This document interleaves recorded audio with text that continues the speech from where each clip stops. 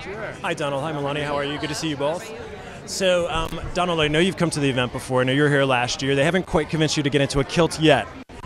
What's it going to take? Well, it might take a lot, but it really is. It's a great evening with amazing people, and nobody realizes how many people come in from Scotland and become great leaders in this country. So we're really honored to be here. And Melania, would you like to see your husband in a kilt?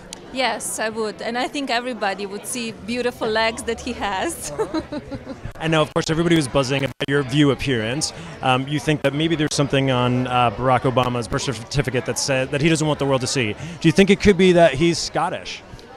Well, I don't think he's Scottish, but right now I just don't know exactly what's going on with him because he is unable to produce a birth certificate. And his grandmother said that he was born in Kenya and she was there. And lots of very strange things are happening. So we'll figure it out. Have a good time.